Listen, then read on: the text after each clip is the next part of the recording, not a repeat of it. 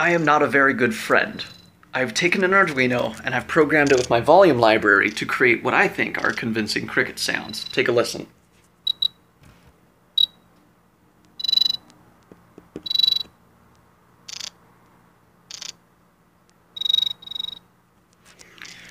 So, this is possible with that volume library because I can do volume control with 8 bits, so I can fade the cricket in and out, make it random volumes.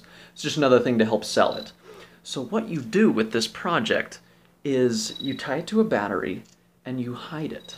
So I'm going to put this in a project box and I'm going to put neodymium magnets on the box and I'm going to hide it in my buddy's vent.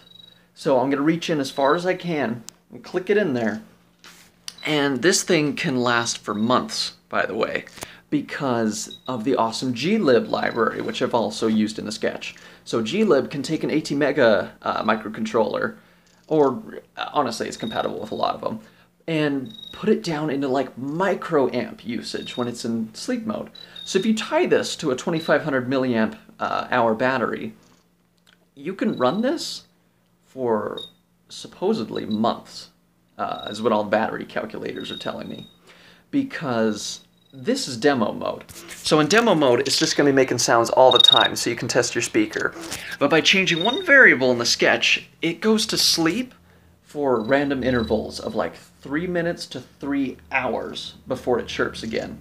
So even if you hear this cricket and you go looking for it, the minimum amount of time before it chirps again is going to be 3 minutes, and you might not even be looking in the right spot. My cat doesn't like it.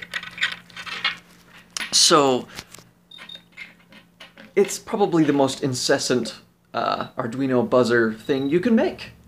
So I've provided the sketch down below. Feel free to go try it out, build your own cricket, let me know how that goes, and I will let you know how it goes with him when I put the shit in his vent.